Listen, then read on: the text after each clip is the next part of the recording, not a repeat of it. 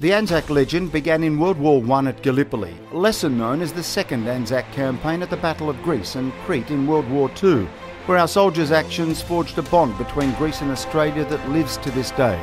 In March of 1941, the Greek army and Allied forces pushed back a fascist Italian invasion to the Albanian border. On April 6, the Battle of Greece began when Nazi Germany invaded through Bulgaria and Yugoslavia. The Greek army, along with 34,000 Anzac soldiers, was forced into delaying actions over the next month to evacuate Greece.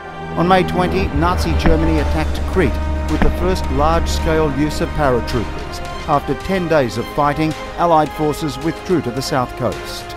Greeks respected the Anzacs for defending their country, assisting them to survive and escape when the battle was lost.